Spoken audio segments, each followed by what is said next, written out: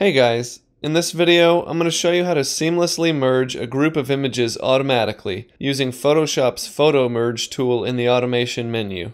You can download the project files for this tutorial to see how everything was put together and have some photos to work with if you don't have any of your own. Let's get started. So there's a couple ways you can get started doing this, and I'm only using 6 images, so first I have them all open in Photoshop. If you're working with a lot more, you don't necessarily have to open them all first, but I just wanted to show you guys what we're working with. So these are my 6 images, and as you can see, they're all of the same sky, but just different areas.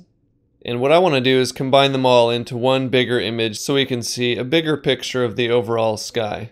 So now that I have my files open, I'm going to go up and click File, Automate, Photomerge.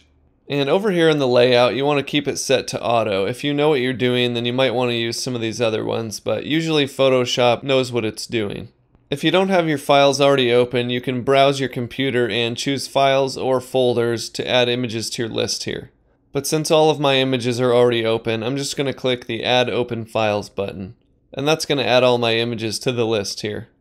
You want to make sure you have Blend Images Together checked. And you might need to play with vignette removal and geometric distortion correction later, depending on how your photo merge turns out. So now that I have all my images loaded in, I'm just going to hit OK.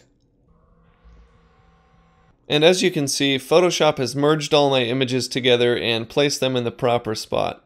So if I turn this top layer off, and I zoom in here, you can see how Photoshop has kind of made jagged edges to blend these photos together.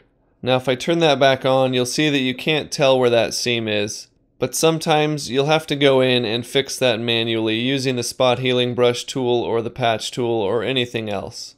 Normally Photoshop does a really good job of hiding those seams.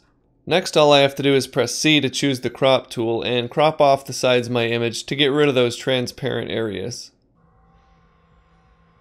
And that's pretty much it. So if I go back and look at one of my source images, you can see that it's a lot smaller and doesn't show as much of the sky.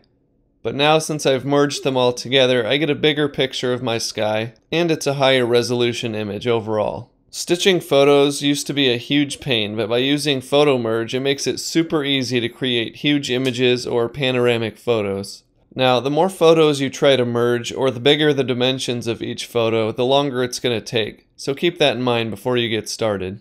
I'm John Shaver for Photoshop Video Academy. Thanks for watching. I'll see you next time.